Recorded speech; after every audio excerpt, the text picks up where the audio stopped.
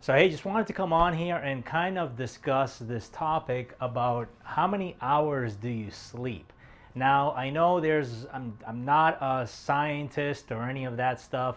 You know, in this entrepreneurship journey, it's been interesting to discover myself and discover what works for me. I've tried all sort of sleeping things. People that say that you should sleep in the weekends. People that say that you should have a rhythm, that your body needs to adapt.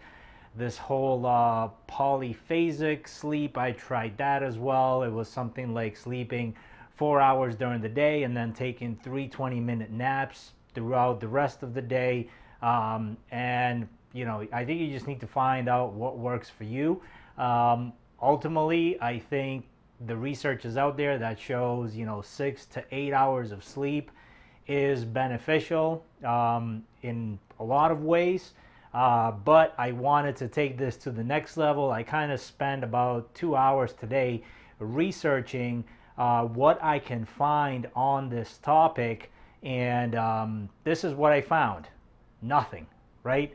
And it seems very weird to me because sometimes we have these ideas that are in our heads and we don't put them down on paper, or we don't share them with other individuals. So then we can't really express ourselves, and then some genius or some crazy person, as sometimes we view them, comes up with this concept, and then you're like, well, how come I didn't think of that? So I'm not saying that this is original for me. I'm just saying I spent about 2 hours today searching some things, and I wasn't able to find something. So as of right now, these are my thoughts.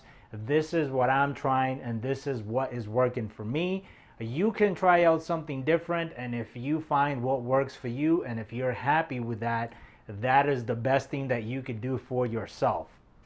But let me show you, right? How many hours do you sleep? So one of my questions that I started with this is, does the Bible say anything about sleeping? And I guess I can't drag these papers because then I'll erase it.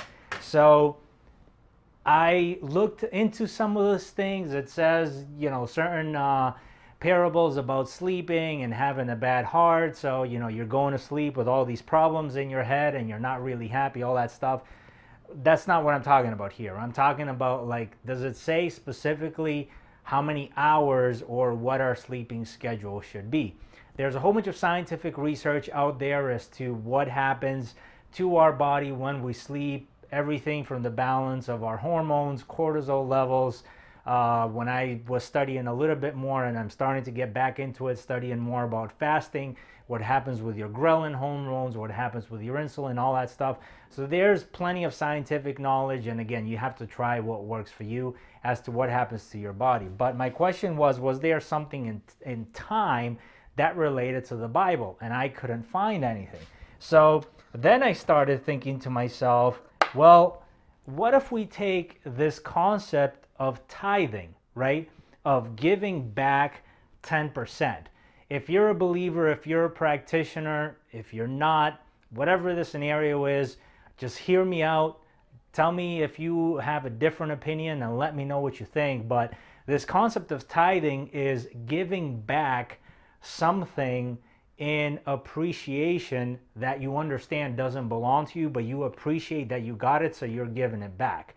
So if you're a believer, if you're a follower and you tithe and you say, okay, well, what about our time? Do we tithe our time?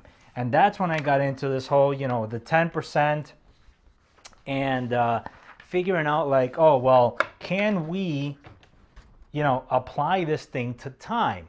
The whole tithing concept. So what am I talking about? I'm talking about 10%, right? Obviously, if we have, in today's modern science, we've measured out that, you know, there's 24 hours in a day. Again, I'm not going to get into the whole Jewish calendar explanation and how it's a perfect 360 days and all that concept, but just hear me out here. So let's take this thing time, right? So when we look at time in the Bible, right, what can we agree at least on this, that in Genesis they talk about creation, okay, which is 7 days, so a week, And then they talk about this 1 day of rest, which is Sabbath, the Saturday. So that's 24 hours, right? If we rest 24 hours, that is 1 day rest. So I took this thing even further and I started thinking, well, if we're tithing our money, if we're tithing our efforts, if we're showing that with 10%, can we apply this concept to time? So just follow me here. If you have 1 week, right? So 1 week we know is 7 days, right? So you take 7 days and you multiply it times 24 hours and you get 168 hours. Then when you take 10% of that, you tithe that, you get 16.8 hours. So this concept here of the 16.8 would be the whole concept of the Sabbath day. If you're tithing the Sabbath day, it's got to be 16.8 hours. So what did that let me to do? Well, I said, okay, what if we take the 24-hour day and subtract 16.8 hours? We have 7.2 hours left. That translates into 7 hours and 12 minutes.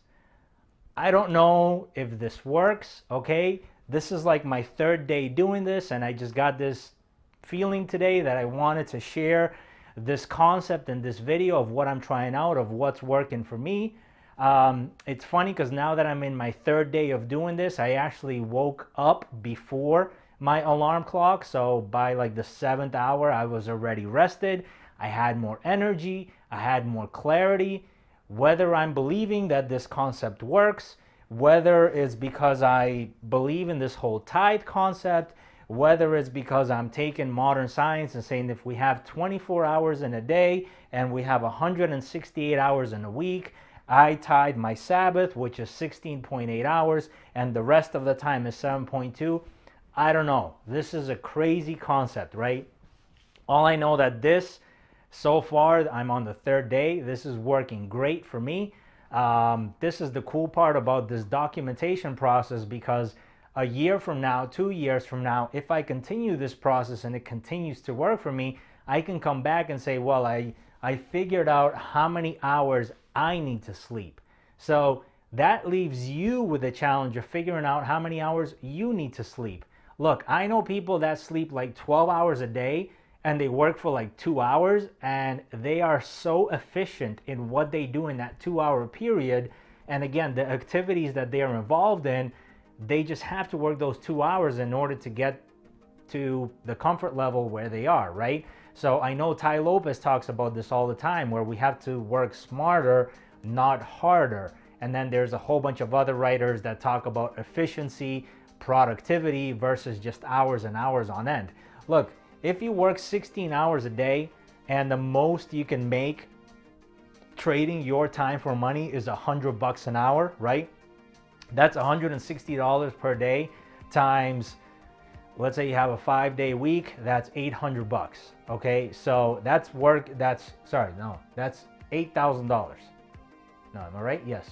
$100 per hour times 16 hours is $1,600 times 5 days a week, that's $8,000, right? So that's $8,000 a week over 52 weeks, you'll make 400 grand. So those are the numbers, right? I can't put it any other way. So if you have a job that's paying you $100 an hour and you continue trading your time and you can make this whole 16.8 hours, that is, or 16 hours, that is what you're going to make. Like, I don't know how else you could do the numbers differently. The only things that are going to change is when you have performance of what you provide over that hourly time, where you can spend an hour and earn $50,000, $100,000 versus spending, 16 hours times X amount of hours to get you to that same result. So trading your hours for time isn't going to work. So understanding this whole time concept is the same exact thing. Like, figure out how many hours you need to sleep. Like I said, some people sleep more, some people sleep less. I know a bunch of people that are in the military that, once they got on that routine, they were waking up at 4 o'clock in the morning, but at the same time, they're usually in bed by 9 o'clock or 10 o'clock kind of at the latest. So again, they're getting anywhere from 6 to 7 hours. And this varies, don't get me wrong. There might be some days where you're working on a project, or you're on vacation, or you're jet lagging, so you're getting adjusted to the time, so you might only get 4 or 5 hours. And then I don't know if you compensate, because based on some of the research I've done, the body can't really compensate for the time. So this is just a weird concept. Again, I spent a couple hours doing some research. I couldn't find anything. This is how I applied this concept. This is how I'm going to continue to try this and continue to adjust it so it works for me. Let me know what your thoughts are. Let me know what you're trying. And until next time, I'll see you on the next video.